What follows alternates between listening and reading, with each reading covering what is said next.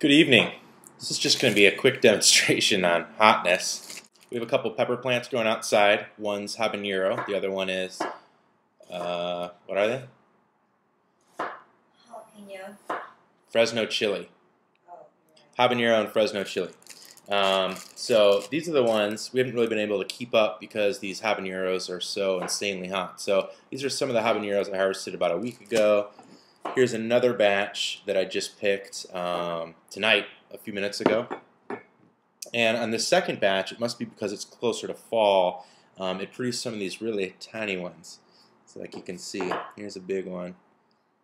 Here's the tiny one. So I'm pretty susceptible to the hotness, so I figure I'm going to try to eat it, and why not do it on camera.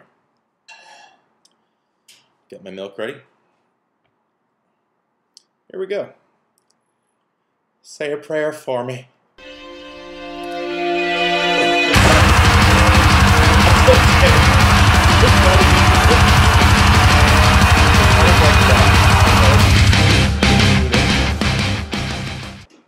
Oh my God.